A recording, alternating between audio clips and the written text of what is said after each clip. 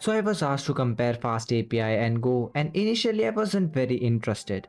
I mean, why would you compare something written in Python to Go? But recently I came across their official documentation page and yeah, I'm gonna compare them. They have claimed that FastAPI is on par with Go and Node.js. Now, there is a point that Node.js and Go are not on the same level, but FastAPI should not be comparable to any of them. Now I was asked to compare FastAPI and Go, but I'd also throw in Node.js, as they also compared it to Node, and Node is more reasonable as far as the reason go than the absurdity of comparing it to Go. I've done like 4 videos comparing performances, so you probably already know the drill. I will be using AutoCannon and Postman on a VM with the following configuration. For database, this time we are using Postgres. We have a users table with 10,000 users.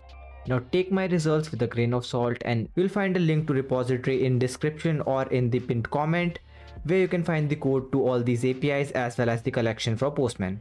And if you have some suggestions that might help change the results of this video, then do let me know in the comments. Okay, so let's start with Postman. So in Postman, we will be targeting these 5 endpoints. The first one fetches all 10,000 users from the table. The second one fetches a single user based on email and password. And the rest 3 are pretty obvious: inserts, updates, and deletes. Now in previous video we have seen that Go, Rust, and Zig achieved about 10 to 20% of error rate. And by the way, high error rate does not mean that the application is performing worse, as high error rate suggests that so many users have been deleted that we are getting error when fetching single user or updating the user. We have set up a ramp upload profile with 25 virtual user, 1 initial load for 5 minutes. All 3 applications are on your screens with their CPU usage. Can you guess which one is which?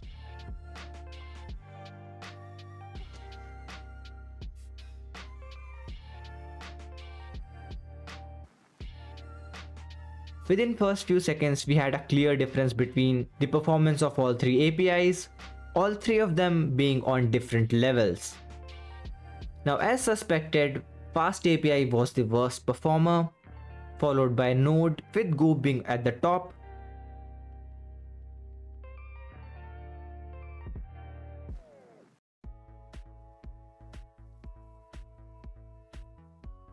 If we look at the CPU usage, we can see that for FastAPI, the CPU usage was a lot sporadic and slightly higher. For Node, the CPU usage was slightly higher than Go, but it was not that sporadic. Whereas Go probably had the least CPU usage and it was a lot more consistent compared to FastAPI.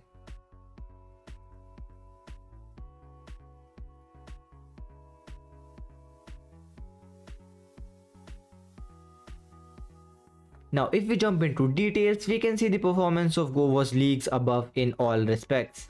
Well, Node come really close in minimum response time, but other than that, Go was in completely different league. Same goes for Node when comparing with FastAPI. The average response time was quite similar in some cases, but overall, Node was much faster. Now the endpoint in which we were fetching all 10,000 users skewed the result against FastAPI. So next round, which is AutoCannon, is going to be horrible for FastAPI.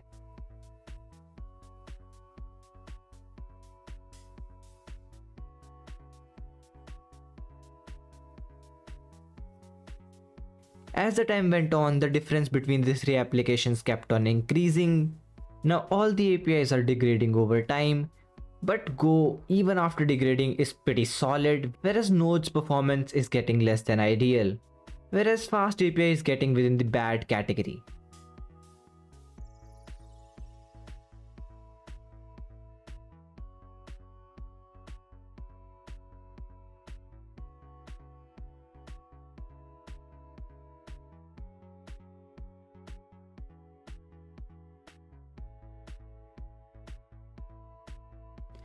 Now by the end of the test, there is a clear difference in their CPU usage as well as error rate.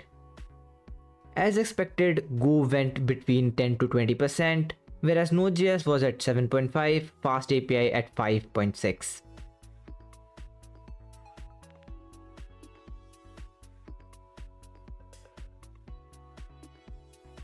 Next up we have AutoCannon. This is more synthetic test. as all the requests we will be firing will be on a single endpoint, and that too on the one which is fetching all 10,000 users. So it's gonna exaggerate the performance difference between these APIs. Now in autocannon we will be firing 2000 requests with 10 connections, and then we'll compare the time it took each of the API to complete this test. I will be fast forwarding these tests as these take a bit of time. Let's start with Node.js as its performance will be in between both the other APIs. The CPU usage for this API was hovering between 60 to 80%, which is pretty decent. The memory usage was also not that bad, it was about 200 MBs. It took 147 seconds for Node to complete this test, which is honestly slightly worse than I was expecting. Next we'll boot up FastAPI. The memory usage of FastAPI was almost identical to Node.js, but what was different was the CPU usage. It was just everywhere. The average CPU usage was at about 50%, but the CPU usage of CPU 1 and 2 was going up and down like crazy, and it was clearly not very efficient.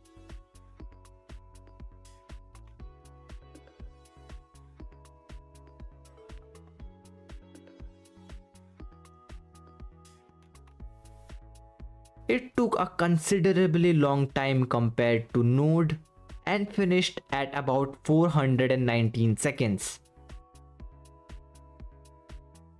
Finally, I fired up Go API and it had a pretty smooth CPU usage. It hovered between 80 to 100%, it was very stable. For memory usage, it was also slightly lower than the other APIs at about 100 MBs. And by the way, I had to fast forward for both Node and FastAPI, whereas for Go I didn't even fast forward it. You can see it completed within 23 seconds. And as always, the performance of Go is pretty good across the board. Now in my previous comparisons, I did multiple tests starting with 2000 requests ending up with 10,000. Now in this case there is no need, as there is a pretty big difference between the performance of these three APIs. But I did run 10,000 requests in Go and it finished within 112 seconds, which means that Go took less time to complete 10,000 requests than it took for Node.js to complete 2000. Now as for my final thoughts, FastAPI is pretty decent as a framework. It's really easy to learn and to build stuff with, but it's clearly not the frontrunner in performance. There are plenty of applications that don't require super high level of performance, but comparing it to something like Node is not fair. And there is not even a comparison between these two and Go. So that's all for this video. Now I know I was a bit late on this topic. If you have any more suggestions, do drop them in comments, give a thumbs up, subscribe. I'll see you in the next one.